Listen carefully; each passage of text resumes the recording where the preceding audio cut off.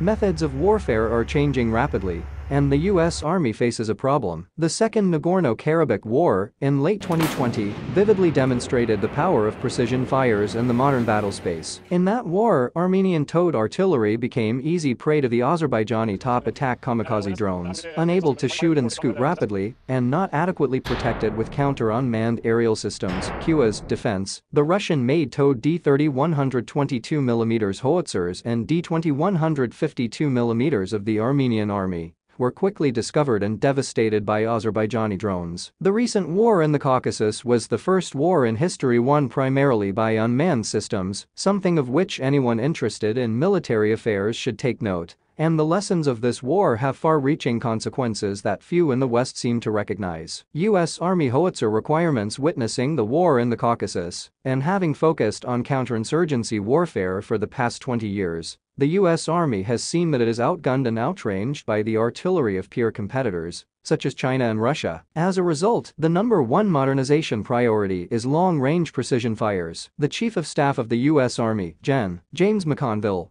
explained in an interview by the Center for Strategic and International Studies in March 2021 that the Army needs long-range precision fires, the ability to penetrate an anti-access area denial capability, and the ability to provide an anti-ship capability from land. To meet these challenges, the U.S. Army established a shoot-off for production-ready artillery systems from developers from several countries to field quickly and deploy long-range precision fires (LRPF) for its Striker and light units. The Army cannot wait for the usual 10-year programmatic development cycle to design and produce a new howitzer. Being behind the curve, it wants to pick from a group of existing wheeled howitzer systems that, if purchased, could be deployed rapidly to combat units to replace the shorter-range, less survivable legacy towed artillery systems in its fleet. The U.S. Army shoot-off between the Archer, Atmos, Brutus, Caesar, and Nora systems involved 90 days at Yuma Proving Ground, Arizona, and was completed before November 2021. Prior to the competition, each system was rigorously evaluated. The firing tests included evaluation in the areas of mobility, fire control integration,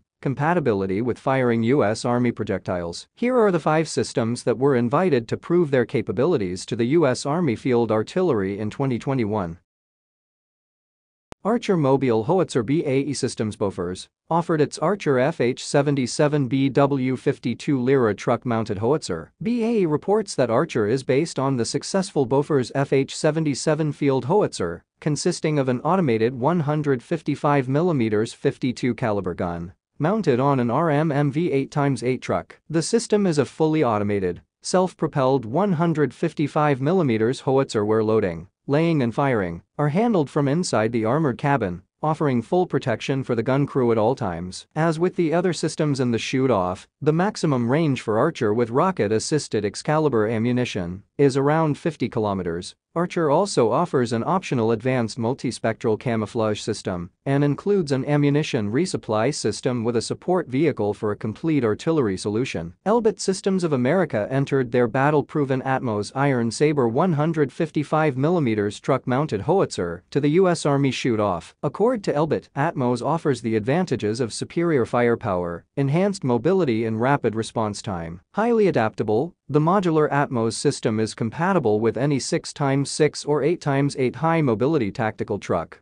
although current models do not have an armored cabin. According to Elbit, Atmos supplies fire support for all types of missions and can be easily interfaced with customers' existing C4I systems. Iron Saber incorporates an embedded electronic suite, automatic laying system and automatic loading system. This advanced electronic suite is claimed to enable accurate navigation and autonomous operation, reduced crew size, increased firepower, and high-precision accuracy. The shoot-and-scoot capability of the Iron Saber is provided by a first-round ability within 30 seconds of vehicle halt, and the system can fire 6 rounds in less than 110 seconds.